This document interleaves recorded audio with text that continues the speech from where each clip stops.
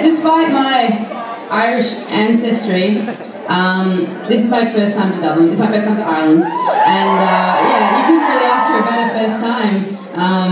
Yeah, you just like walk around the block a couple of times, and then next minute you have like 1,500 new mates in Vicar Street, which is amazing. One thing that I did discover on those 2 laps around the block is that Irish people, like, they know what they like. Like, you guys seem to really know what you like. And yeah, we went into this pub and, you know, looking for some lunch, and we just got to the bartender, we're like, oh, you like, you know, what's there to eat? And they're just like, steak and Guinness stew. And that's it. And we're like, we'll take one. Yeah, just gotta run with it. And then it's like, yeah, it's just kind of assumed that you're gonna have a Guinness with it. I had my first pint of Guinness, I got through it. I only vaguely hallucinated, it was fine.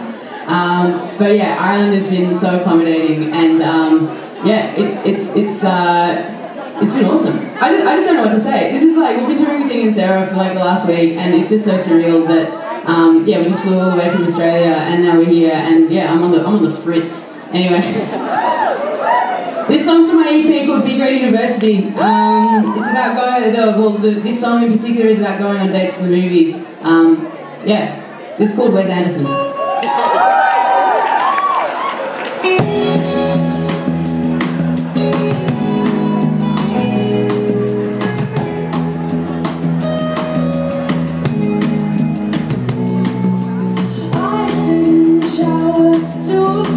Doing some useful shit.